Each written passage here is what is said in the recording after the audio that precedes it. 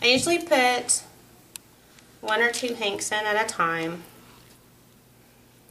I mean, you can put more in. I usually do 1 or 2 at a time, depending, but I do have little kids in the house, so I don't want to put so many in there that if somebody spills my beads that I freak out. But I don't want to be like getting up and down 10 different times either, just to do a couple hours worth of beadwork. So this is just how I do it. And you'll kind of find your own little stuff that works for you, you know. And there's always going to be somebody that says, oh, you're doing it wrong, but I wouldn't really listen. As long as you like it and your kids or your husband or whoever you're beading for likes it, then that's really all that matters anyway. Generally, they tell you that you're doing it wrong if they make and sell stuff and they just kind of want your business, so I just blow that part off. And I think, you know, the reason I like doing this is because, you know, we've all seen, especially Osage clothes, we've all seen stuff that's like, you know, as your grandmother's or your great-grandmother's or whatever, and it's like that stuff doesn't go away. We keep using it. And so, you know, if I put a month in or a couple months in to make something for my kids, you know, I can kind of justify all of that time because I know it's not just going to be for them. I know their kids might wear it or their grandkids.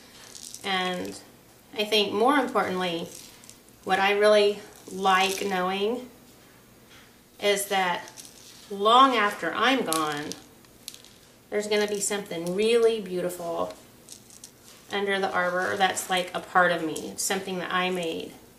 And so even if I'm not physically there, I'm still going to be there. And that's just a really good feeling. And it, you know, when you buy stuff, it's not the same. You don't get that same special feeling. And, you know, in June when I sit on my bench and I'm looking around and I see my daughters with stuff that I've made for them, and my nephews and my nieces, your chest kind of swells. You get real proud and you get happy, and you see a part of yourself out there, and you know it's going to be out there for a very long time. Okay, so I'm standing back in this hole now because I have to wear my glasses to show you this, and, well, you know, there's a glare in the camera and all that, so it looks a little funky. So I'm gonna, here's my glasses. I can't see. Let's do this thing.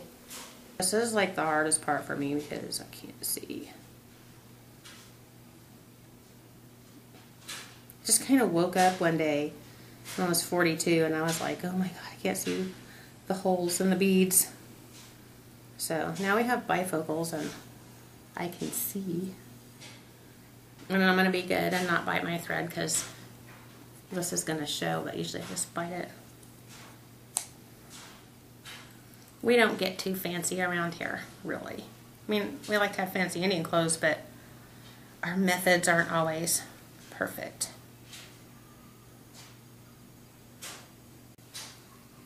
And I don't know, this is just me being paranoid and making stuff for little kids for so long. I usually tie 3 knots in everything just to make sure that it's going to hold.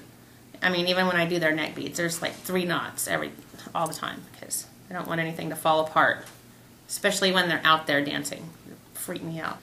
I put 3 knots in there, and then I'm coming up here.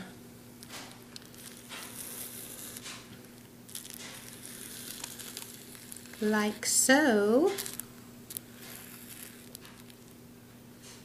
And see, this one's like all nice and pristine. Usually after I'm working on something for like a week and Nettie's grabbed a hold of it and stuff, these get all ripped and I have to figure out what the heck I was doing, so yeah. Now when I'm doing stuff real curvy, like this pattern, I usually only do 2 beads at a time. And then when I do more straight stuff, like that 8-pointed star, then I usually will do like 4 beads at a time. So what we do is we're putting 2 beads on there, and I'm going down a little ways.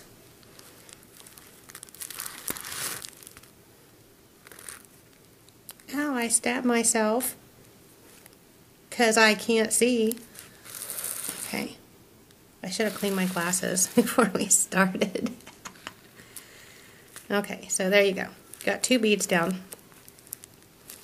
And then I come back up kind of like a little bit beside this first bead.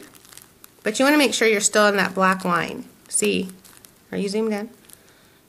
Okay, you kind of want to come back in through the line because you don't want to be like all over the place, or you don't want your stitches to show after you get your beadwork done. So you come up, back up next to that first bead.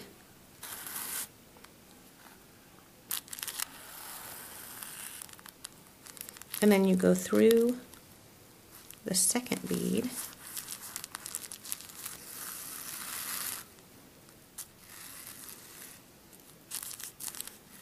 And I don't really think you have to use tissue paper either for your pattern. I use it because that way when I get done I can just tear it off and it's like not a big deal. So there's your first 2. Alright, then we're going to do it again. 2 beads. We'll go up about this far right here. I should have done my nails before we did this. It would be so much cooler.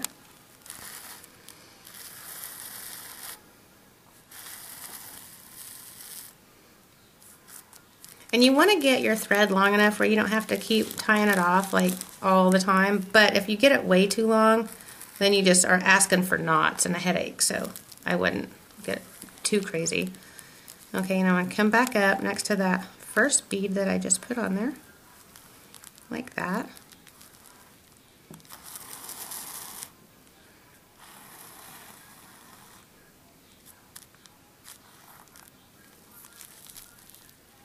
What is he watching?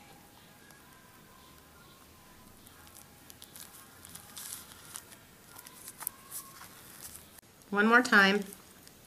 We're going to go down 2 beads. And just give it a little bit of space. And so, yeah, some people use 2 beads and they like lay it down and then tack it down, and that's just a lot for me to keep up with and not get knots and bend needles and all kinds of stuff. This is, like I said, this works better for me, so this is the way I do it. And I know my 3-cut beads aren't like all perfectly the same, but they're really shiny and pretty, especially when you get under those lights at powwows and stuff. They're really cool. I don't really have to do the rhinestone thing.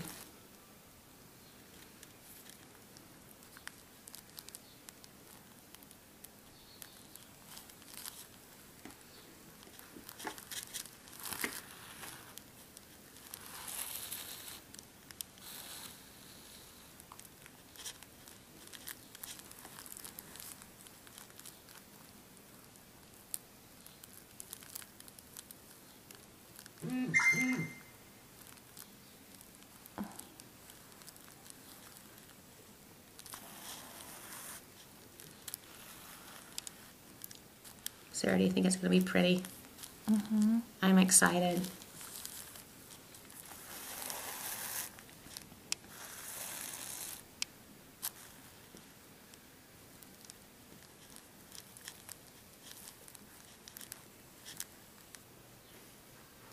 And this whole thing is really fake because I never sit at the dining room table to bead. I think that's why it's taken me so long to do this how-to thing for you guys, because usually the way I like to bead is I put on a movie and I get in my ugly jammy pants and no makeup and a ponytail and I go sit in the bed and I watch movies and bead. So, but I don't want to be all like rugged for you guys, so.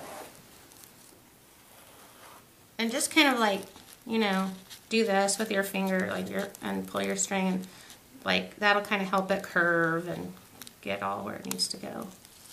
And you always want it to be tight. You want your beadwork to be tight, but you don't want it to be so tight that it puckers the material, because, you know, that would look really terrible on your skirt if you had little pockets of just jacked up material. So